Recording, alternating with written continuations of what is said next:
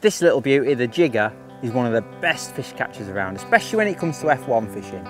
However, I'm going to show you a little twist that will make this even better, so stay tuned to find out more.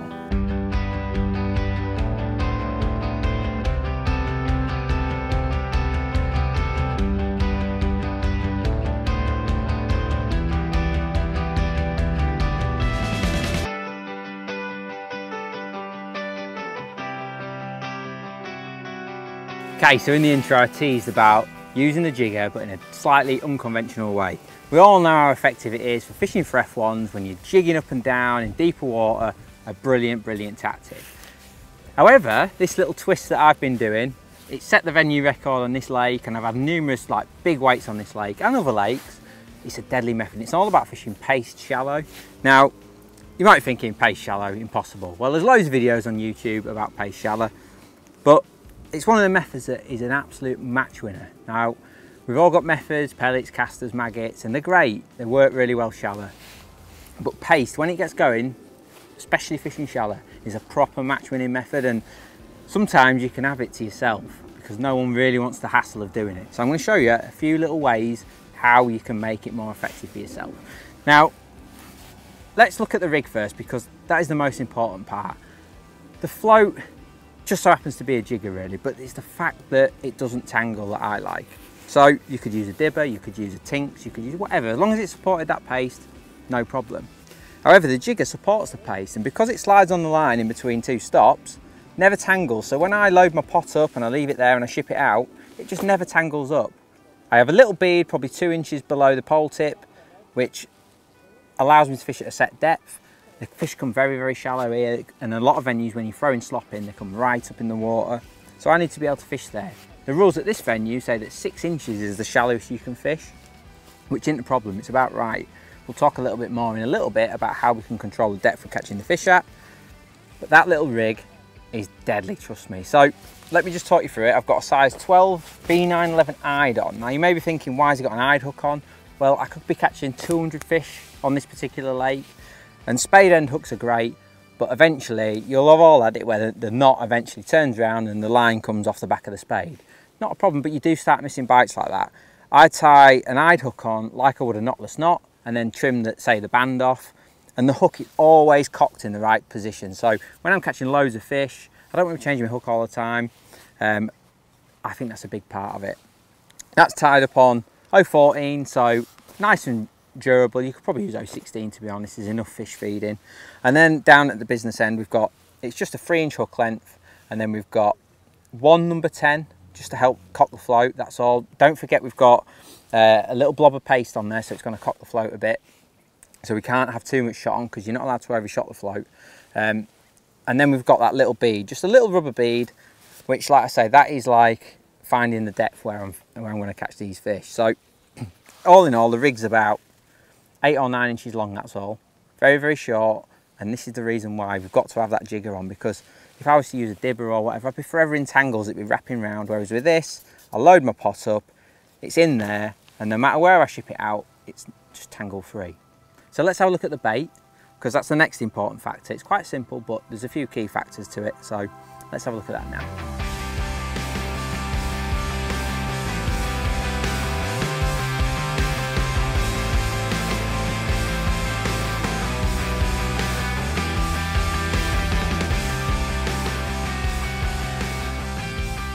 Now for this method, the paste shallow method, the bait is really important. Now you could feed pellets, you could feed other stuff, but sloppy ground bait is the #1 by far, and it goes hand in hand with what we're trying to do. Now there's loads of ground baits on the market you could use. You just want something that's nice and light, so something crushed expander based. I've used F1 today, it could be super crush expander, it could be like the krill one. Anything that's quite light and airy is what you want. Basically you want to be able to throw it, but also it explodes on the surface, and you'll see I actually pot a lot of it in rather than throw it, and I actually sort of slap it on the surface and it creates a big cloud. That's exactly what you want. I've toyed with the idea of putting dyes in it. I've done matches on here and used red ground bait and it's been great. But I've sort of tweaked that a little bit, and actually I prefer more of a brown natural coloured, to be honest now. The reason is my hook bait, which I'll show you in a minute. But yeah, you just want something that holds together so you can throw it to 6 meters and it just explodes on the surface. And you'll notice I've got a big bowl here on my side tray. I've got my little bowl of water there, which is really important. And in the corner of this big bowl, I've got my throwing mix at the back, if that makes sense. And then at the front, in this little front corner, I'm constantly wetting this little bit up. And this is really runny. And it's the stuff that I'm going to pot in. It allows me to throw my bait in from this stuff at the back. But as soon as I'm actually fishing, you'll be able to see in all the clips, and when I start fishing, I actually use this really runny stuff in the pot to bring the fish right up. So by having this nice big working area, I can alter the same mix in this bowl, so it's really effective. So the paste is just as important as a ground bait, and it's simple. The key things you want is something, a really fine ground bait or a crushed pellet. Don't use crushed expander though, I must stress that. Expander just opens up way too quick, and the fish, you'll see from the footage, they're quite aggressive. Once you get them going on this, they come really shallow, they can bash your bait off really quickly. So that a crushed expander just wouldn't be on the hook long enough to actually do the damage. So I actually use Thatcher's, which is more of a fish meal based ground bait, like a proper fish meal, and it's fine. You can run it through a flour sieve, that is perfect. Run it through a flour sieve, mix it up to it's like a soft putty, I'm going to say. Now you may think, well, that's not Thatcher's. Well, it is, and all I've just done is drizzled in some of the krill and squid haze. The only reason is, I mentioned earlier about I used to use red ground bait. Now, red ground, it's great, the fish love it, but the problem is getting your hook bait to then stand out. So what I've been doing this season is using a pale ground bait and then using a red paste over the top, and it's been working brilliant. And I'm convinced, a bit like a red pellet's really good, the red paste stands out a mile. So very simple. Like I say, it's a decent putty texture. We've got the ground bait there mixed to a slop, so I can throw it if I need to, but then I've got my wet stuff at the front, allowing me to pot it in nice and accurately too.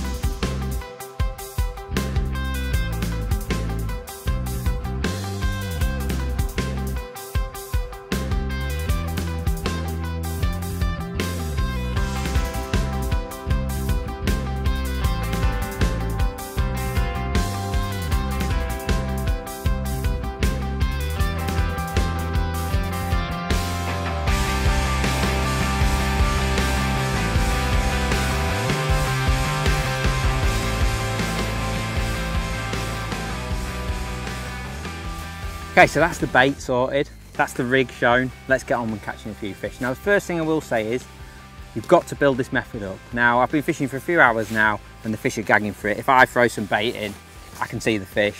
They're absolutely loving it. They're just in and amongst that ground bait. They're loving life. However, it wasn't like that at the start, and it's taken, I've been fishing a good few hours now, and it's taken a while to get them to this point. And that's one thing I will say is, don't expect to do this from the start and just catch loads of fish. Give it half an hour to an hour, feeding that slop regularly, and it'll just build and build and build. And then as the session goes on, it'll get stronger and stronger and stronger. And as the competition goes, the fish drag other fish into your swim, and you'll just have it away. It's one of those methods, when it works, it's almost unbeatable. So, bit of housekeeping about the setup. Obviously, nothing complicated. I've got my bowl at the front here, where I've got my wet slop at the front, like I mentioned. I've got my throwing slop at the back. Importantly, I've got a bowl of water here, just positioned on the front leg, so I can constantly keep a wet hand and keep my hand clean. The last thing you want to be doing is getting yourself clattered up with ground bait. So I'm constantly dipping in there, see my hands clean. It also helps when you're throwing the slop in. So there we go, throw it in, nice and simple. So let's get some fish caught. I mean, it's not going to take very long because they're absolutely gagging for it. Like I said, I've done the hard work, I've fed the swim up. I think we need to talk about the actual top kit though. I started using these about 10 years ago, and as you can see, this is a standard F1 short kit, which is 1.8 meters, and my short kit is a good probably 2.5 foot shorter, and it's nothing fancy. All it is the number 2 off a Preston top kit. Quite lucky because it comes with a centralising bush anyway, so I just use that as my bush. And the reason is, you'll see from when I'm fishing, last thing you want when you pace shallow fishing is constantly unshipping, because you'll knock the bait out your pot. It just becomes a nightmare, the whole process, because you will miss bites with this method, there's no way around it. But it's all about minimising that and making everything nice and smooth. So I have this, and it's a reduced length of elastic. The elastic still comes out lovely. I've got the white zip in, so that's not a problem. It's all about reducing the amount of elastic so I don't have to break down. So when I get fishing in a minute, you'll see I can just net the fish, either one pull on the puller, never break down. And I've had matches on here where I fish for 4 hours shallow and never had to break down. That's how good it is. So as you see, I've got the little rig. I think we'll talk about the process. So first thing, as I said, I've built my swim up by throwing bait in. Obviously this is venue dependent. Here you're allowed to do it, but just check your rules before you go lashing in loads of ground bait. As you can see, they're absolutely ravenous. But the whole process is this. I'm fishing 8 inches deep, but I'll happily move that down to 6 inches depending on how the fishing's going. The shallower the better looking at this. One thing I will say about the slop is it needs to be a certain texture. If you get really wet slop, a bit of what's happening now will happen to you. So just a tiny little pea sort of size bit of paste. You notice I've got the red paste on, and then wet my hand. And then what I'm going to do is load my pot up on, so I've put that nice bit of slop on top of the paste. Paste is in the bottom, slop on the top, and I'm going to go out and slap it on the surface. And while I'm doing it, I'm going to explain about the different. So there you go. That's how quick. That's how quick it can be. Obviously, I've been fishing for a while, so the fishing's really good. But that's not been unusual today to get a bite as quick as that. And that is why paste shallow is so deadly, because when they're in amongst that slop feeding dead shallow, they just nail it without caution. That's actually a carp.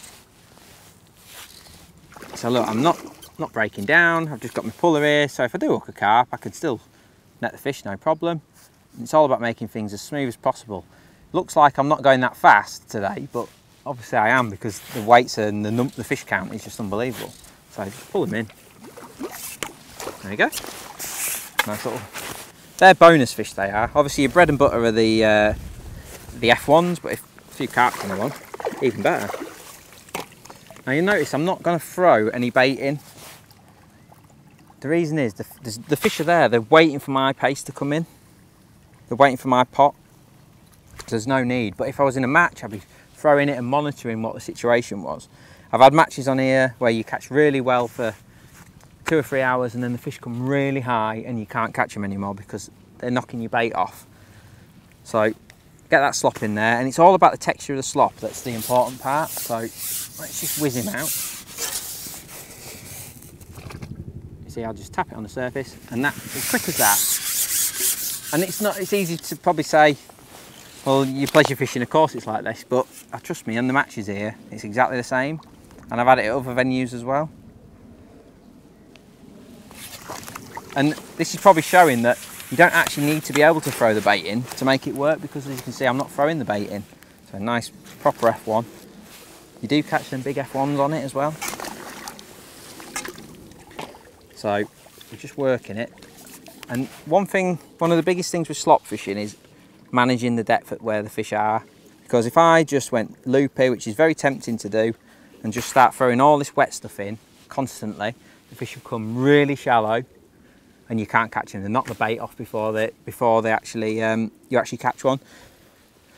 When that happens, you need to put a stiffer paste, a stiffer slop in your pot, and just bring them down a little bit. You want them like that deep, not that deep, because you can't, when they're super shallow, you can't catch them. So it's a really simple method. But it's I mean, look at that. You cannot catch faster than that shallow. Like it's taken me a second to get a bite there. And because I'm not having to break down, it's fishing the net in seconds. Let me just come off in the net, but lovely stamp F1s. It is literally taking me seconds to catch them. And when, you know, F1s are on the cards, on venues where you can feed ground bait, it is just so effective, this is. So I'm putting ever so slightly stiffer paste there, slopping my pot, to try and control where the fish are. There's a big mirroring peg actually at the minute. There you go, as quick as that. I'm purposely not throwing any bait in because I know that that'll just get them too excited, which sounds ridiculous, but it is the case. There's a lot of fish here today. Look at that, as quick as that. Nice. I mean, they're getting on for £1 a go then, which last year I was catching 230 to 250 fish for 200 plus.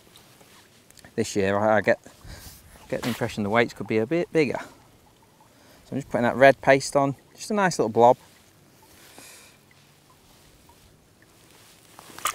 Whether that red paste makes a difference, I'm not sure, but in my head it just helps it stand out on the surface. See that one? They've come really high because I've made the mistake there of, look at that, that's ridiculous. I've made the mistake there of putting my slop in too sloppy, which has brought the fish up too high. So I'm going to solve that by going a bit further back in my bowl, and this is why having a big bowl like this is perfect. That's a little bit stiffer, which will hopefully keep them down a bit, make them a bit easier to catch.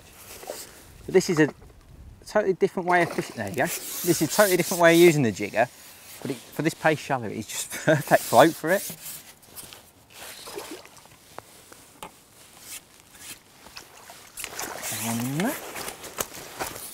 And I think just demonstrates how effective it can be. So there's so many different types of floats you could use for this, but that jigger, since I started using that, has transformed how I do it. I used to use a little dibber, something like a big head would be ideal, but you know, you're getting tangles, you're using a slightly longer line, whereas this allows me to fish super short lines. It never tangles because obviously it finds its own place in the middle of your rig, so when you ship it out, even if it twists over, it's not going to tangle. And it just makes the whole process so easy. And then when you're actually in the swim, it works well as well because it's so short and inconspicuous. You're just never going to have any problems. Look, this has actually got silly now. Should have done it earlier when there were less fish feeding. Lovely big F1s as well. For this lake anyway, that's a real good stamp of F1 that is. If you catch one of them every couple of minutes, you're going to be on for a serious weight. Size 12 hook. Like I say, I use that eyed one just because, just for longevity really. It helps keep my hook tied in the right position at all times. Just catch a couple more just to show you. Yeah, as quick as that. So I've had 3 or 4 goes there with feeding that stiffer slop, and it's definitely kept them a bit more in control. See, that short top kit is, the stub is just making the whole process so efficient. It's not about bullying them or anything, it's all about making the most of the time and making it smooth. So I'll just try and catch another piece of the red there. Try and catch you one more, 1 or 2 more. 2 more.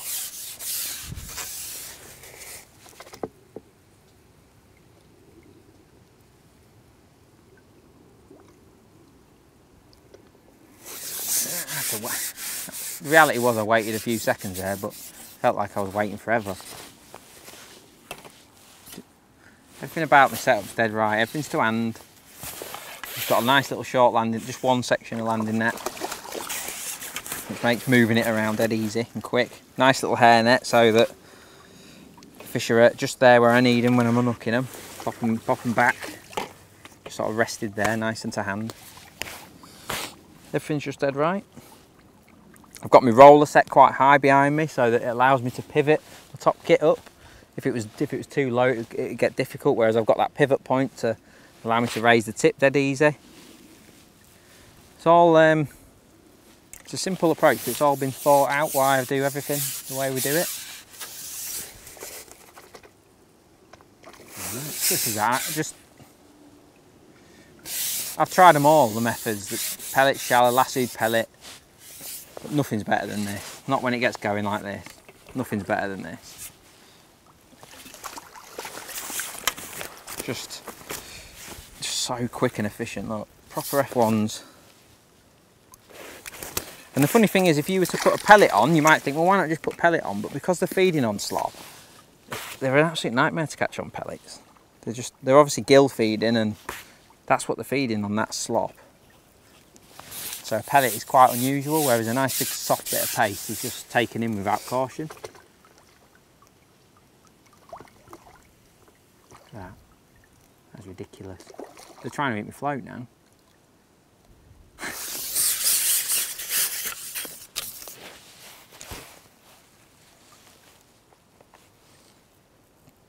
So go. This is it, one more. So I'll just show you the process once more. The pot I've got on is just the large Preston one. Because the top kit is so thick, you can't use like a normal pot. So I've had to cut a hole in the side and just jam it on. You can make it out of an aerosol lid, something like that, but that works quite nice. The holes around the side actually help the bait and the slop come out, so just something to bear in mind. It's nice and close to the tip. Makes the whole thing very much easier. Wet hand, out we go. Most of the fish hook themselves. If you were to use a longer line, you'd have to strike, which can become a nightmare. Let them hook themselves, you'll be much better off. There we go. So that'll do. You just seen me catch 3 or 4 fish in not very long. And it just shows you how deadly this approach is, and a different way of using the old jigger. Nice F1. But they're just absolutely perfect for this. There we go. Lovely F1. Getting on for £2, I reckon. Lovely fish. Perfect way to end. So next time someone mentions about paste shallow, don't scoff at it, give it a go. It is very simple, but there's a few things that you need to get right, and hopefully the bits that I've showed you today will help you catch loads of fish on this absolutely deadly method.